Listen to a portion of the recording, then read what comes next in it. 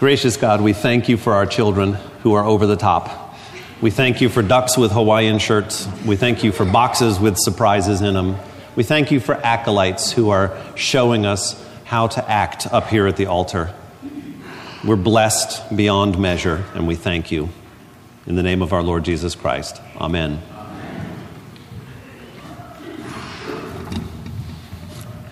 So Halloween was for me a typical travel day. I travel on business 3 or 4 or 5 days a week, and I was coming home this past Friday.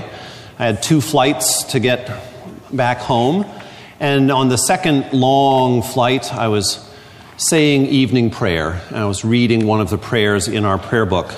And I was thinking of my friend Tracy, whose husband died suddenly a week before that, 2 weeks ago on Friday. And I was thinking of Bobby when I read this prayer. O God, the life of all who live, the light of the faithful, the strength of those who labor, and the repose of the dead. We thank you for the blessings of the day that is past, and humbly ask for your protection through the coming night.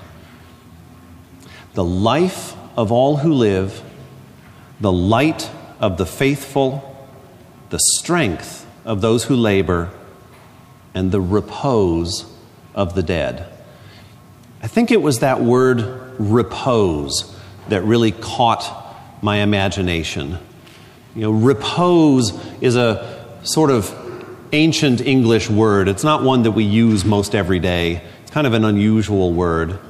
And repose has to do with that sense of rest and peace that we read about in our first lesson, that vision of the heavenly Jerusalem, where the saints rest in that city of which Christ is the light, where there is no pain or suffering or sighing, where there are streams of living water. Repose is something to do with that rest and peace.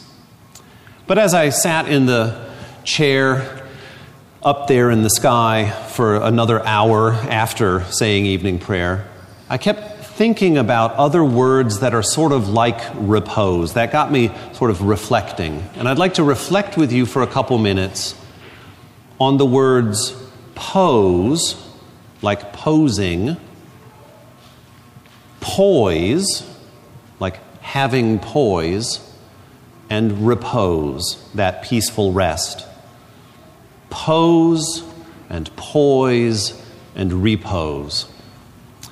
Now, posing doesn't really sound like a sort of Christian thing to talk about in church, but I'll talk about it anyway because I spent the day yesterday with 16 of our acolytes at an acolyte practice. There were young people and adults who are acolytes and parents who got shanghaied into practicing with us. 16 of us going through the motions, practicing processions and practicing the movements we make when we serve at the altar. We were practicing our poses because we would stop every once in a while and make slight adjustments. Oh, hold the cross a little bit higher. Or don't lean on the pew when you're holding the torch. You know, we'd make slight adjustments to the poses so that the picture we presented would be a little bit more reverent, would benefit the congregation's worship a little bit better. Posing is actually the way that we start in the Christian life. I was an acolyte myself from the age of 6 years old, and all I did was fold my hands when the big kids folded their hands and kneel when the big kids knelt. I didn't know what I was doing. I was just posing. I was just following and practicing what other people were doing. C.S. Lewis even talks about posing in his book, Mere Christianity. He's got a wonderful passage where he says this: "Do not waste time bothering whether you love your neighbor. Act as if you did." Don't waste time bothering whether you love your neighbor. Act as if you did. As soon as you do this, you will find one of the great secrets.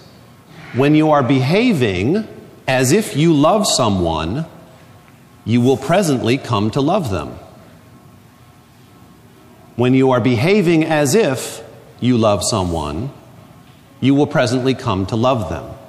So our Christian practice, in fact, begins with posing, begins with practicing things that may not come entirely naturally to us.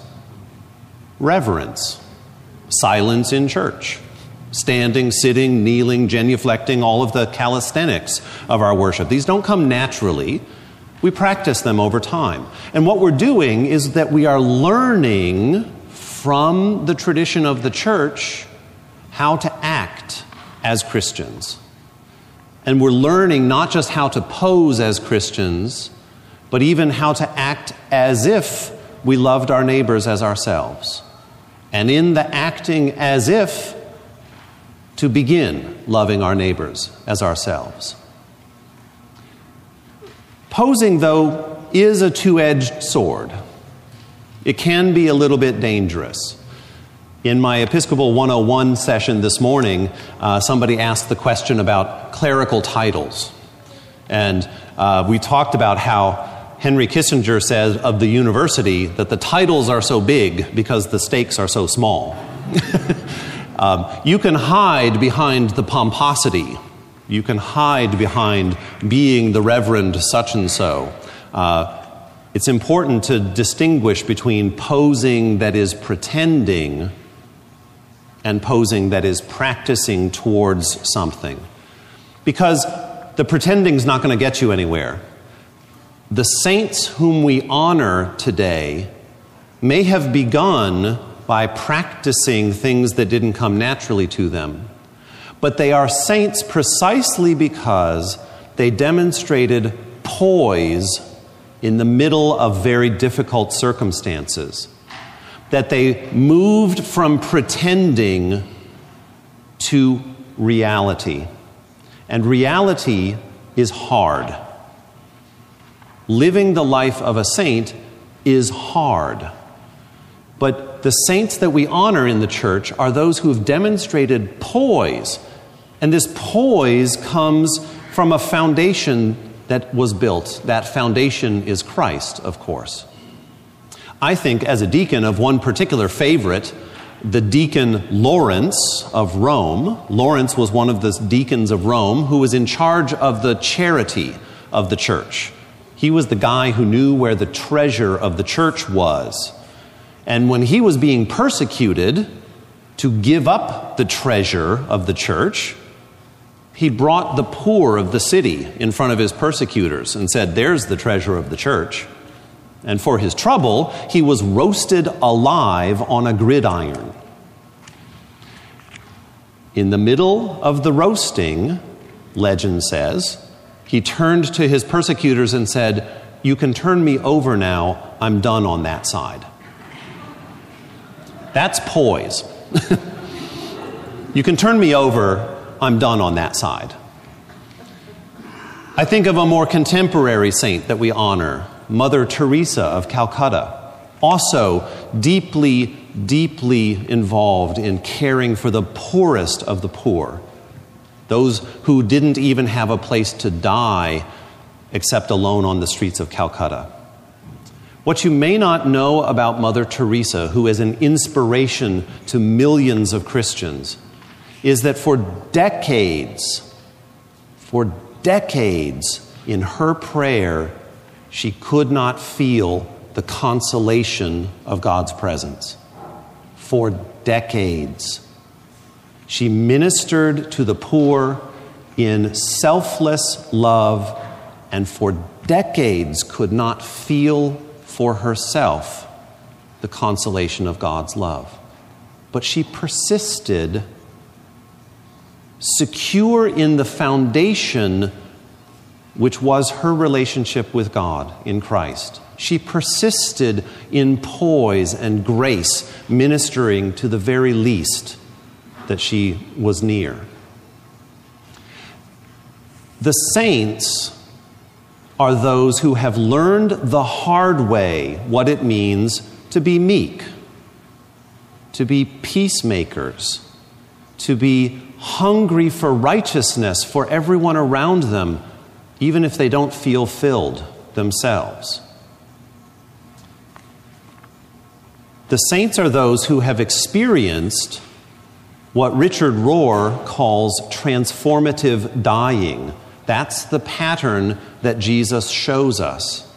The pattern that we see in the cross, which is dying to self, to our own preferences, to our own poses and postures and pretensions, dying to all of that and rising instead to a life with Him that is meek and gentle and peaceful and humble and poised, even in the hardest of circumstances. Blessed are the dead who die in the Lord, we say in the Psalms. Blessed are those who are called to the supper of the Lamb. Blessed are those who have practiced being followers of Jesus.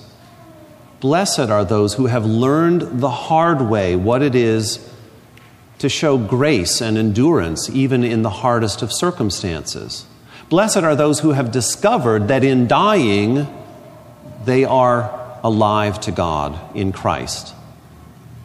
Blessed are those who are called to the supper of the Lamb, that vision of the heavenly city where Christ is the light, where there's no sighing or suffering, but streams of living water. Begin today to act as if you're living in that kingdom. Begin today to act as if you love your neighbor. Begin today to act as if you are in a love relationship with the God who created you.